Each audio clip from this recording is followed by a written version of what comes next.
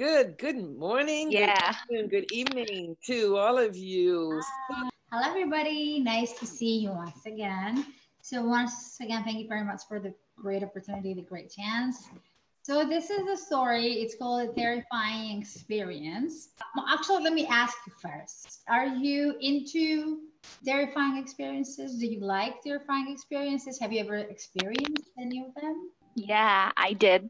It's a very little story, not so long.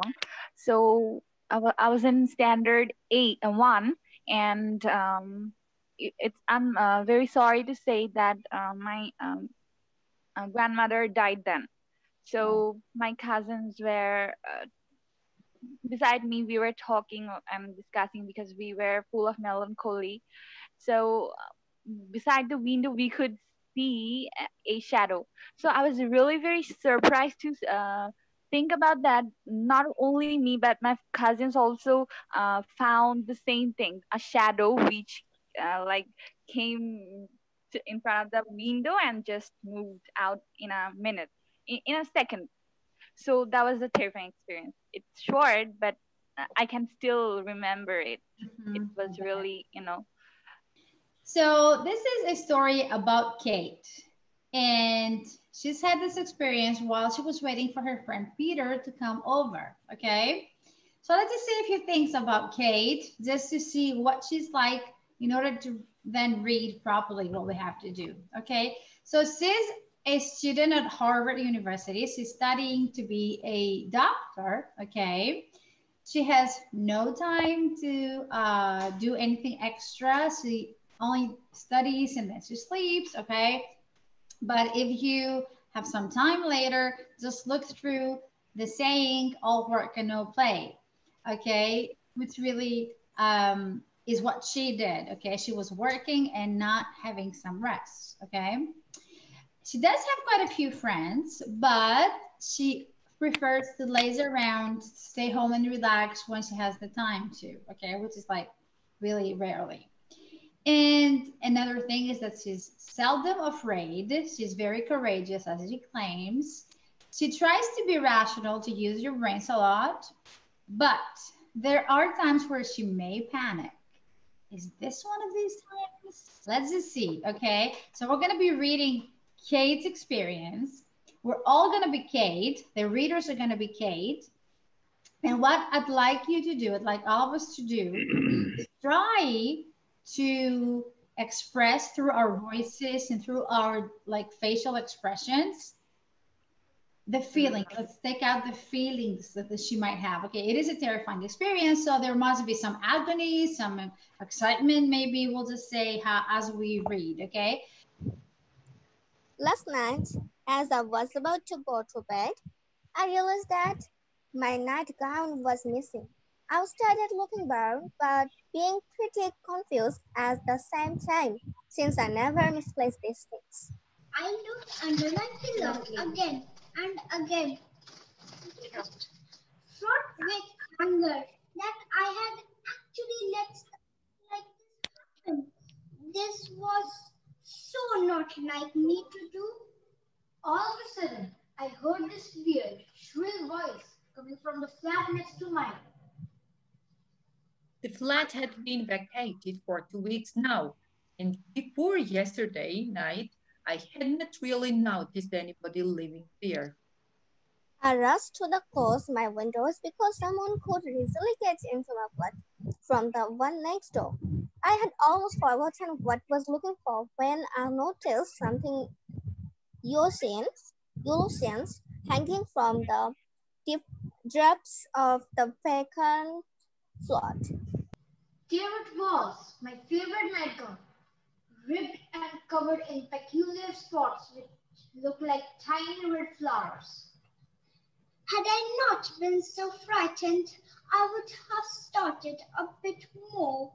All what I know seemed to be a piece of equipment on the setting of scary movie. Taken by horror, so I looked back, wondering, as much as I had the energy to think that at that specific moment, how something of mine could have ended up being a pair of potential crime scenes. I immediately picked up the phone to call the police, only to find out that the phone was dead. I had already started taking control over my entire nervous system when I heard the shrill voice once again. This time, an even scarier banging sound came along to totally make my knees bend.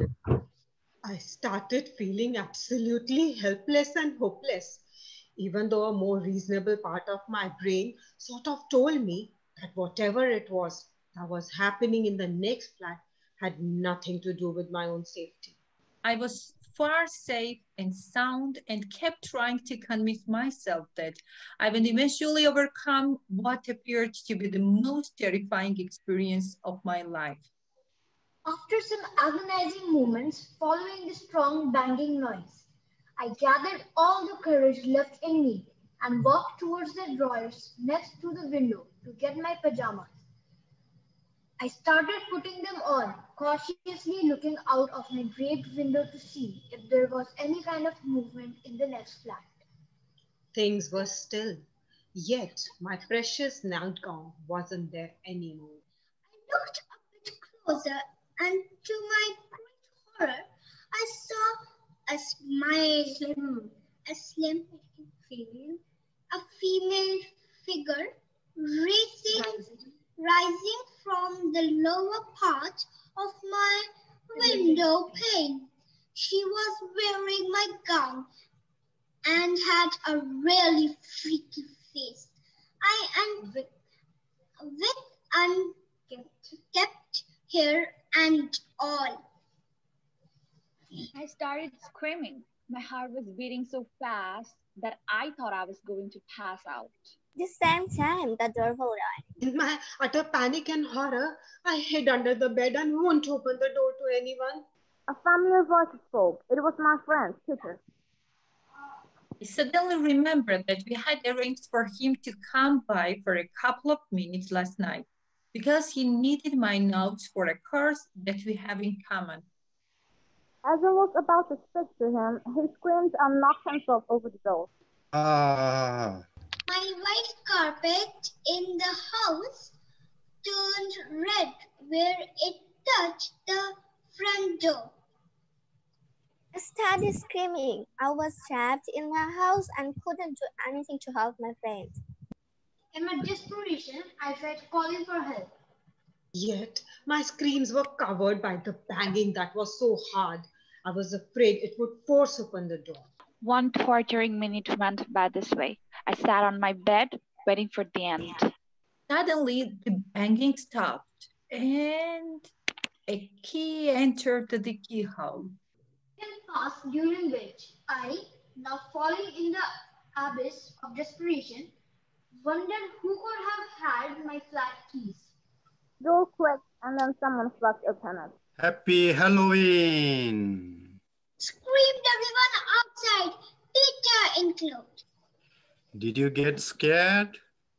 Fell off it, trying to get over the shock as all my friends were coming in, holding cakes, snacks, and refreshments. There was no way we could have let you stay alone on the night like this, even though you said you don't like Halloween. Needless to say, I had lots of fun Saturday night, but after a good night's sleep, I had decided not to speak to them for a couple of weeks. After all, they were responsible for my nightmares.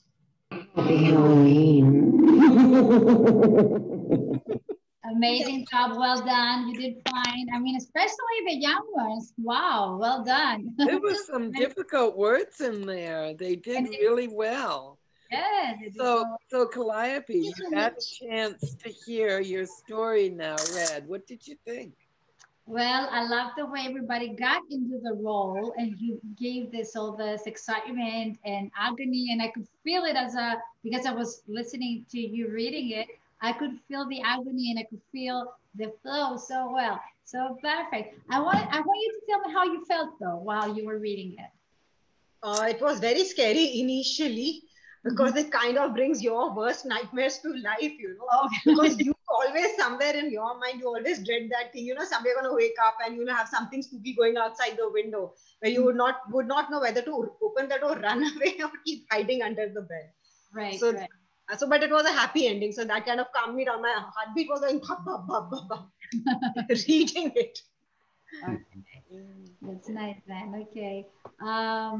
So have you, if you were Kate, I mean, how would you react? How do you think you would react? Would you go to open the door when it was banging? Someone was banging on it? I wouldn't open the door. Actually, I would get so much scared, and actually, I'm scared of dark and ghosts. So that situation, I can move. Actually, I can move to one room to another room to see who is there. I'll just get down. I'll just get on my bed and and take my blanket and put my all the body under there and go to sleep. Okay, go to sleep. Wow, you're brave. Actually, try to sleep, thus I can't hear those scary sounds. Okay, and what about if your friends ever did this? Oh yes, Ryan, you want to say something? Yeah, if I ever did, I wouldn't have directly opened the door. First, I would have held a frying pan. Then I would have looked through the keyhole. Then I would have opened the knob. And then whoever was there, I would have hit him hard with the frying pan. A brave one, wow. My problem is when I get really, really scared, I freeze. Oh, okay. Yeah. Yes. I remember a time when I was down at the farm alone and it was dark and it was cold and the dog started to bark. And she was barking at the corner of the house and she wouldn't stop.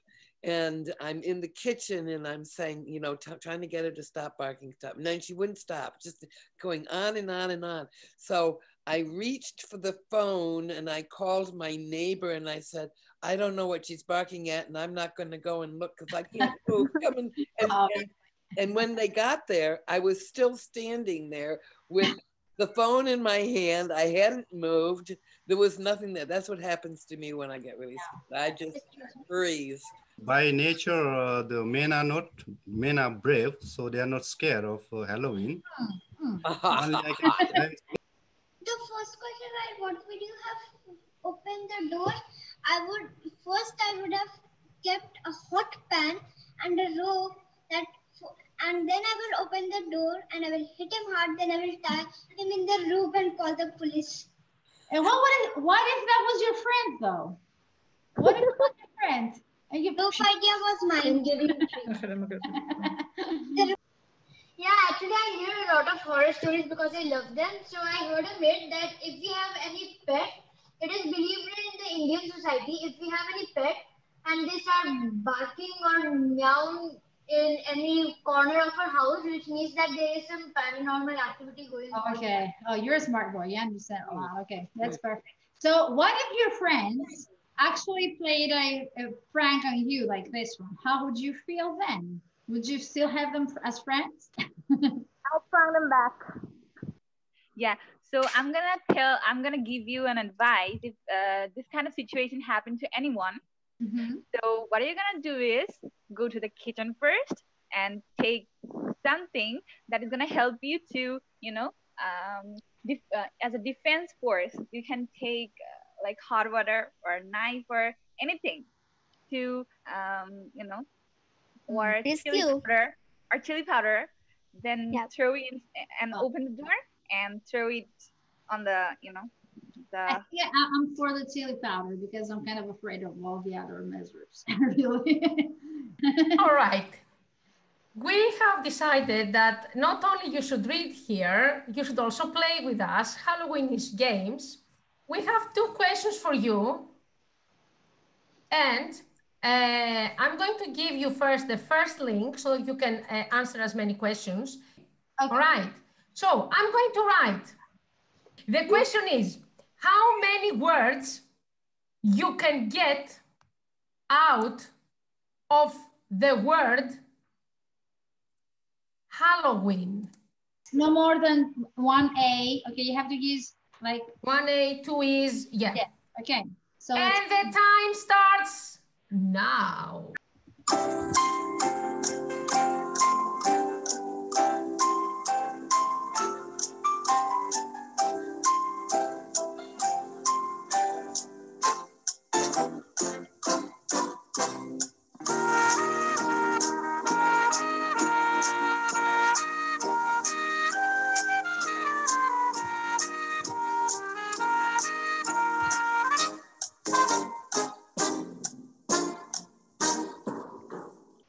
Okay, as I can see, some of you haven't followed my rules, but I don't know who hasn't. Here they are. Whoa. In Halloween colors. Nice. Yeah.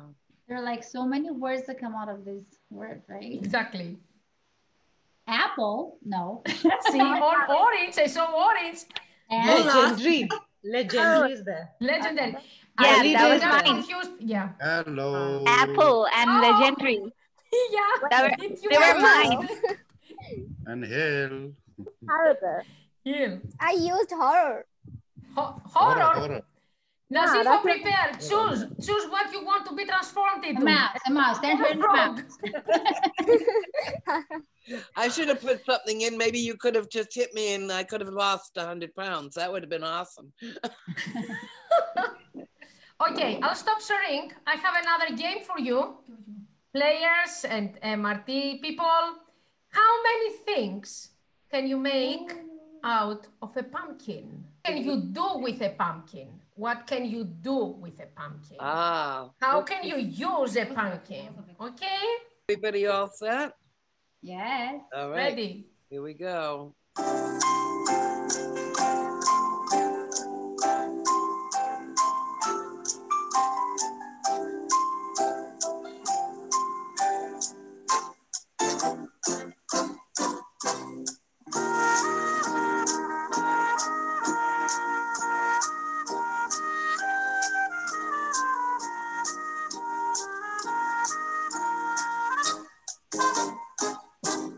Here we are.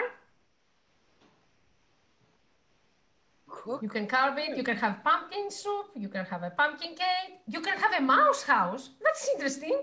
I like that. I said that. Wow. Oh, how cool is that? Wow. You can throw it. Yes, you can. Yes, they do. You can sell it. You can sell it. You can sell it. Dance with it. I love it. Masi? We can making tea. Okay, so I'm asking everybody else then. Okay, would you like to play another game? The point is... Yes, definitely. Okay, so what we're going to do now, I want one of you to begin with to think of a single word, okay? Like it could be a name, it could be like the word dog or the house or whatever, okay? I just want you to think of this word and then I will be exchanging feelings and you'll be saying the same word, feeling what? Excited or happy or whatever. Okay, so, but there's gonna be an alternation of feelings, okay? So just choose one word and you repeat the same word and we have to be able to see your faces doing, like taking the feelings, the expressions, okay? So that's a good game to learn words and to also express our feelings, okay? Yeah. So Georgia, what is your word? Sun. Sun. So I want you to use this word. I'm gonna be alternating the feelings, and we're gonna see that on your face, okay, and your voice, okay. So sun, it is. Sun. Okay. That's great. Sun. Okay. Sun. Sun. Sun.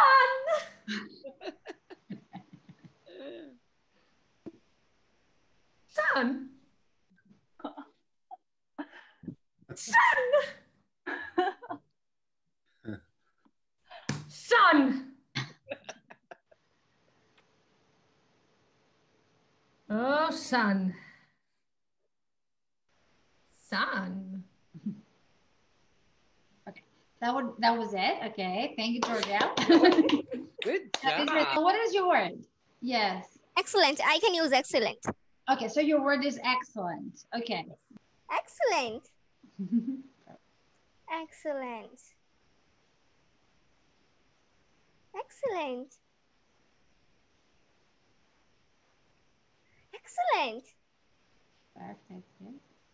Excited. Excellent. Very, very excited. Okay. Yes.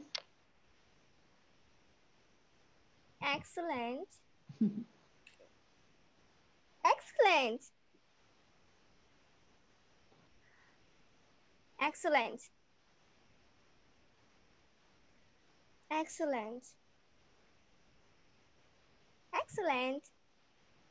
Thank you. Thank you very much, Nazika. Good job, Miss. Well done. Well done. Nice. Let's try with mom. Okay? Do you agree with me? Okay. So here we go. I want to see both of you. Okay? So go on. Yes. Yes. Mom! Yay. Mom! Okay. Mom! Mom! Mom! Okay. Mom! Perfect. Mom? Mom? Yes. Excited. Mom! It seems like you scolded me just now. Go on. I Angry. want to hear them angry at me. Mom! Okay. Oops. Mom! Oh, there you go. Mom! Yes, you should be good at that one. Okay. So thank you, everybody. That was perfect. Okay. I really enjoyed the day today. Thank you, Tracy. Thank you, Georgia, for the great opportunity. Thank you, everybody. So, okay. Thank you for the wonderful session. Did you And a all terrific enjoy? story. So thank you so much, everybody. Thank you Kalliopi, so you much, did ma'am. awesome. Thank you, Awesome. guys. Thank you, everybody. If it hadn't been for everybody in the group, it wouldn't have worked. So thank you so, so much. I mean, everything was perfect. Thank you so much. Okay. Thank you. Have a great day. Thank you, Have a great everybody. weekend. Thank you. Thank you, Bye, Kalliopi. everybody. Happy Halloween. Happy Happy Halloween, Halloween. everyone.